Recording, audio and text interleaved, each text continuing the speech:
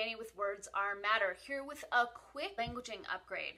I very often hear people use absolutes in describing their experience of reality, and they're not realizing that every absolute is a curse that they are choosing to extend into all of eternity.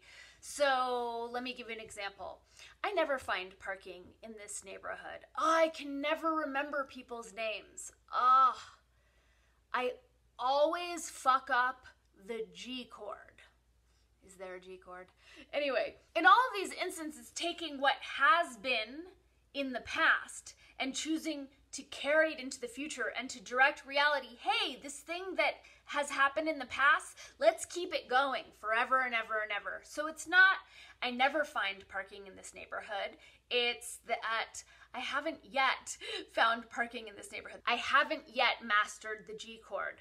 I'm looking forward to it getting easier. Again, is there a G chord? I always fall out of attitude turn. No, I'm still learning to gracefully exit an attitude turn. It's taking never and always and changing them to I haven't yet, or I'm still in the process of. Never and always are called absolutes for a reason. They're these giant sweeping generalizations that perv our eternities.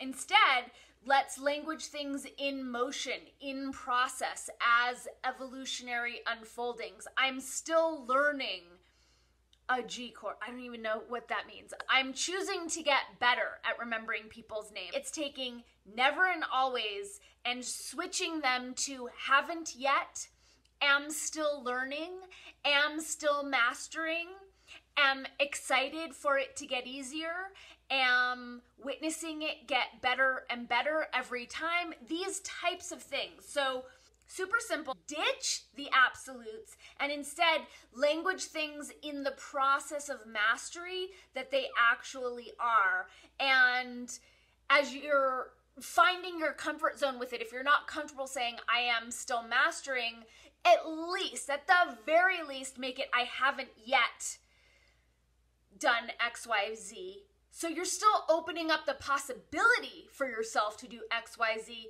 versus when we say never and always, we're taking the possibility of switching it up completely off the table and tethering ourselves to an eternal status quo.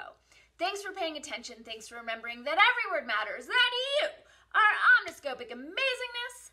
Have a rockin' day.